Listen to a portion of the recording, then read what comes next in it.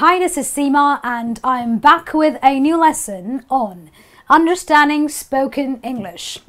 Well, a lot of you who are learning to speak English, you always have a problem with understanding English that is spoken to you, right?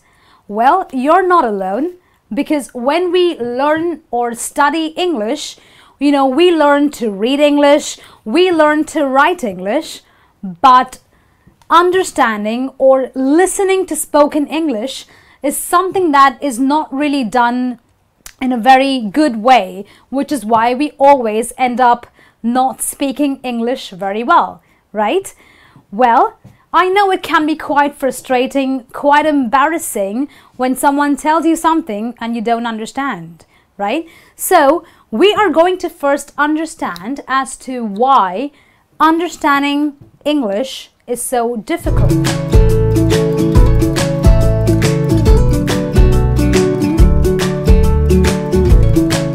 Okay, the first reason why understanding English is difficult is because pronounced English is not equal to written English.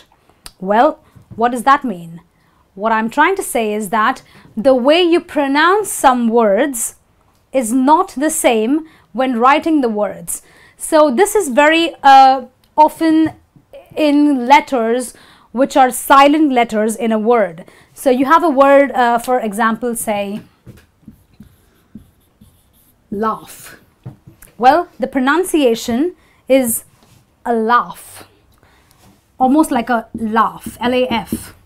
But when you write the word, obviously the GH is silent, right? So if you are not used to listening or listening to too much English, then you'll have a problem because pronounced English is not equal to written English. Okay, now the other reason why understanding is so difficult is because the same letter can be pronounced differently in different words. What do I mean by that? We have a letter E, right? We all know the letter E. In a word like egg, the E is pronounced as an eh, the eh sound. And in a word like eat, well, it becomes a long E sound. So, well, the same letter E, but in one word it is an eh, and in the other word it is a E. That's quite confusing, right? Okay, the other reason why you're finding it so difficult to understand is because of unclear pronunciation. Now, a lot of students who I teach tell me that when they hear native people or native speakers talking to them, they find the pronunciation quite unclear. They don't understand it. Why? Because native speakers have a way of joining words together. So the joining of words is done. So you have a sentence like, do you want to come? But a native English speaker would say, do you want to come? Do you want to come? Do you want to come is the actual way of saying it. If you are breaking every sentence, every word and pronouncing it separately.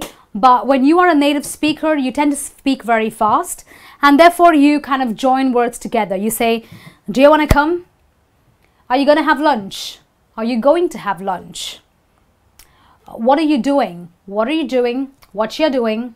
Okay, so when you are a native speaker, you join words together, making it very difficult for beginners to understand what you're saying, right?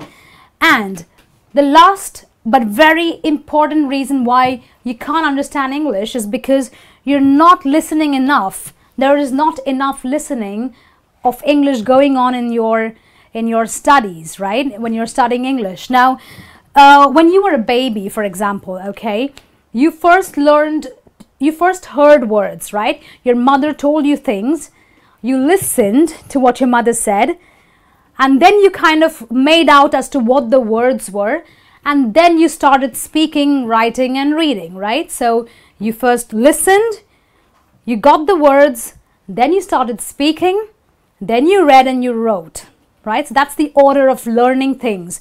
You first listen, you then speak, you then read and write. But the problem is when we are studying English, we try to read and write first. And that's just not the way you can do it, right? So when your mother, as a child, she tells you, pick up the ball, sweetheart. She's saying, pick up the ball. Now, as a baby, you don't know the words P-I-C-K as far as their spelling goes. You don't know how B-A-L-L is spelled either. But you hear your mother, and then you kind of say the same words over and over again because of what you've listened to, right? So therefore, it is very important, just like babies, that even we, when we are learning a new language, we first listen to a lot of English before we even attempt to speak, read or write, okay? Now I'm going to tell you what you need to do to start understanding English in a much better way. This is going to really help you. Okay, now the first very important rule, or what you really need to do to improve your understanding of spoken English, is to practice listening daily. Now, I know all of you are very, very busy people and you really can't take out too much of time to do this probably, but all you need is just 15 minutes in a day.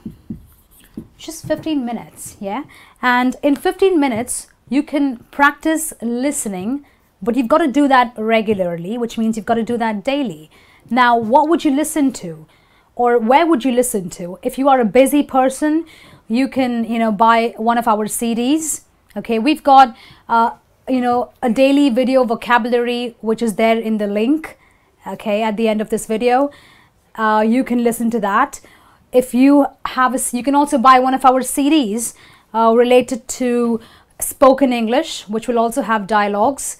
So it is very important, very imperative that you practice listening to English daily. Maybe while you're doing your household chores, while you are traveling by bus, train, metro, when you are in the gym, just walking or jogging. Try listening to English as much as possible for you to, kind of get the base in understanding the spoken English, yeah?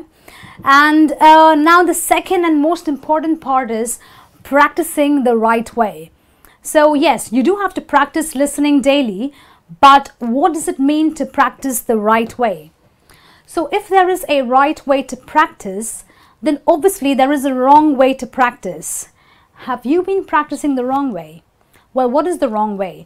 The wrong way is basically, I play a CD, I just listen to something, I try my hardest to listen to something and understand it, and I don't understand it, so I just give up. Well, that's the wrong way of doing it, because you've given up and you've not set realistic expectations for yourself, right? So there is a right way to understand English, okay?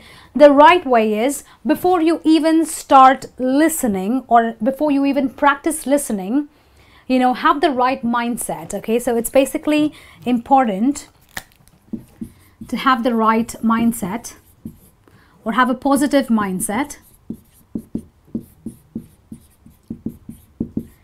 Now, don't be too hard on yourself. Understand that it might take you a while to understand or learn some words, and it might take you a while to apply them when you are forming a sentence, right? So set realistic expectations for yourself even before you launch into the practice of listening the right way, or learning to listen the right way. Now, when you have a topic, okay, suppose you have a paragraph, a small story about, say, any topic for that matter, the first thing you will do is listen to the general topic. So when there is a story, okay, the story contains a topic, it contains details about a particular topic, and it talks about everything in detail, the story in detail. But you don't need to know the detail at the beginning. So the first time you listen, so it's important to read 3 times maybe, okay, when you are listening, listen 3 times. The first time you listen, okay, you are going to focus on the general topic. What is the story all about? Just the gist of the topic, really. Okay, then you will listen to specific details. All right, so you have a story about a crow who is really thirsty and he is in search of water. He finds a jar, okay, which has pebbles in it, but that jar is only half filled with water. Now the poor crow, well, he does not have a beak long enough to reach the water because it's half filled, right? So what he does is he goes and collects more pebbles and puts them in the jar. Have you heard that story? Until the water comes up and he can drink. Now, if you are reading that kind of a story, initially you are going to get the normal gist of the topic, which is a crow being thirsty and looking for water. Okay, what is the specific details? Now, the specific details relate to what is mentioned in the paragraph. Okay, it can talk about, you know, what part of the country, or, you know, what is the weather like? Is it a sunny day? Is it a rainy day? Is it a cold day? Details could also imply things like, you know, is the crow, you know, like just all alone there? Are there people around? Little specific details about the story. That's where you will give your focus to when you read or listen for the second time. And the last one is, the third one is, now when you are reading for the third time the same paragraph or listening to it for the third time, you are going to pay attention to individual words. Now, this is the time wherein you are going to mark or, you know, keep a mental note of individual words and see how they are formed in a sentence. Okay, when you keep doing that every day, every single day for 15 minutes at least, you will see that you will eventually, you are going to be in a position to apply your words in a sentence and form grammatically correct sentences.